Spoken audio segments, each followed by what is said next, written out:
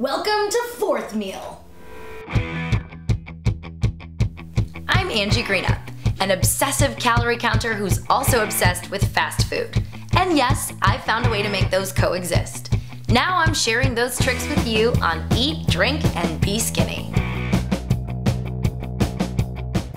Hey, I'm Angie Greenup. Welcome to Eat, Drink, and Be Skinny. Today I went to my favorite fast food restaurant of all time, Taco Bell.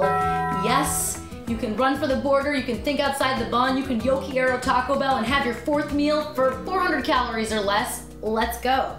The fresco menu at Taco Bell are items that are 360 calories or less, so they're perfect for my little eat, drink, and be skinny peeps, aren't they? These fresco tacos are 140 calories each. 3 of them is 420, the perfect meal. They're fresh, they're tacos, they're frescos, you get what I mean. Burrito Supreme with chicken, 390 calories. I mean, look, this thing is heavy. I could do bicep curls with it. What does Angie order when she goes to Taco Bell? One might say. Well, I'll tell you, it's 2 Taco Supremes, 200 calories each, 400 calories total. It's the sour cream. It's the sour cream that gets me every time. I could just eat the sour cream.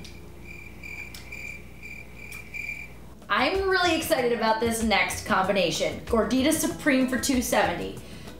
Cool Ranch, you know, why is the name so long? Can we just call it a Doritos taco?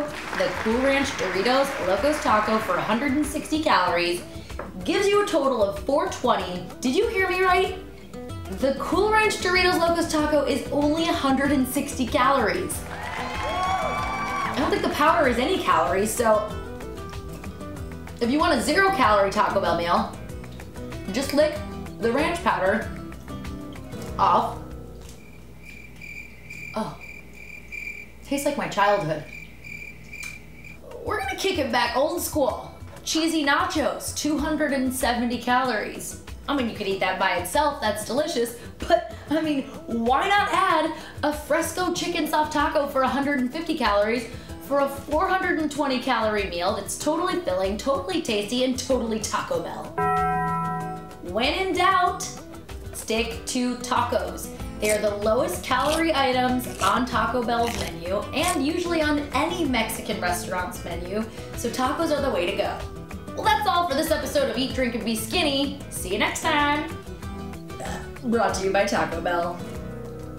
Not really, they didn't sponsor this, but they should.